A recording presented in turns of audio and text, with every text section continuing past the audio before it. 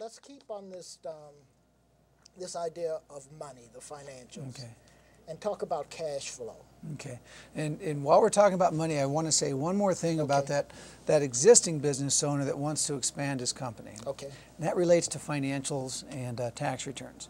And one of the things that I also see is a company can be very successful, but it's when it comes time to actually report those earnings, it's every American's right and or duty to not have to pay more in taxes than they should. Right.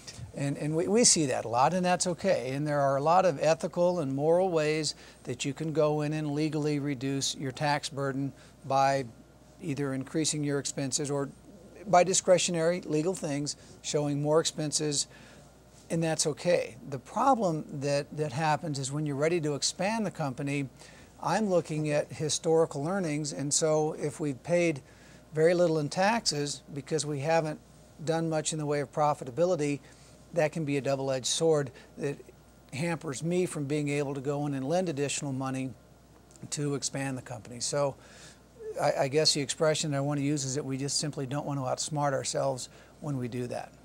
That's a very good point. A lot of business owners don't think that far ahead in terms of their future needs or their future situation.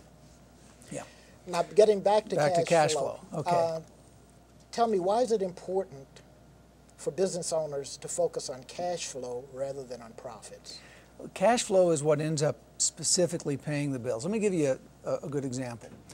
You're a landscaping company, and I'm going to give you $60,000 to go out and do a project, okay?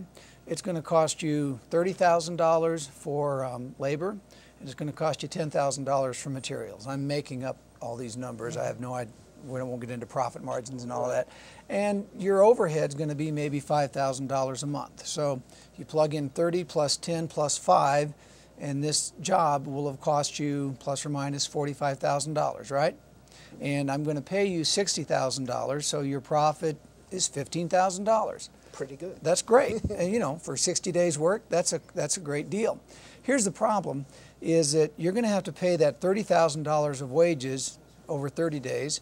You're going to have to pay that $10,000 of supplies. Maybe you might get terms from your supplier, maybe in 45 days, and your overhead, your rent, and all of those things are going to be due within plus or minus 30 days. So we've identified $45,000 worth of costs that you're going to have to pay on this profit of $15,000.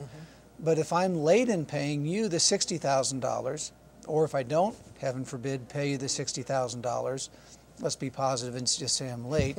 If you've got to come up with $45,000 in 30 to 45 days, and I don't pay you my 60 for 60 days, you're insolvent for a few weeks. So if you don't have that cash flow coming in, dollars coming in on time, or you don't have the available liquidity to fund those gaps, that's where cash flow becomes a bigger concern than profitability.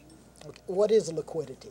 Liquidity is money that you've got ready to convert to, or money that you can use to pay the bills, money that's in the bank. Right. Accounts receivable and inventory are two of the things that can actually make up your liquidity. Accounts receivable, in theory, is money that's going to be coming in cash in 30 to 45 days. Inventory, after you sell it, it converts to cash, but that might take 30 to 45 days. Actual cash in the bank that you can use to pay your bills is how I'm really defining liquidity. Okay, good.